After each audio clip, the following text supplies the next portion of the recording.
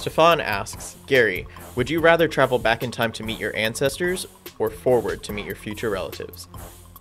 100,000% go backwards and meet my ancestors. I'm also the byproduct of being unfortunate in a place where I didn't get to know 3 of my 4 grandparents, which is on the low end, I think, so that kind of stinks.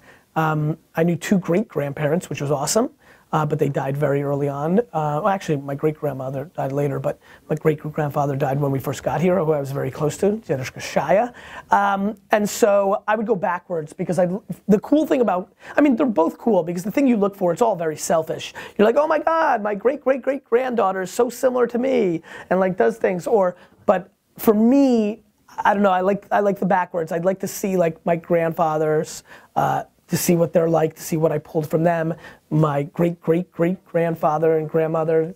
I'd like to see like where it came from for me, and so that's what I would do.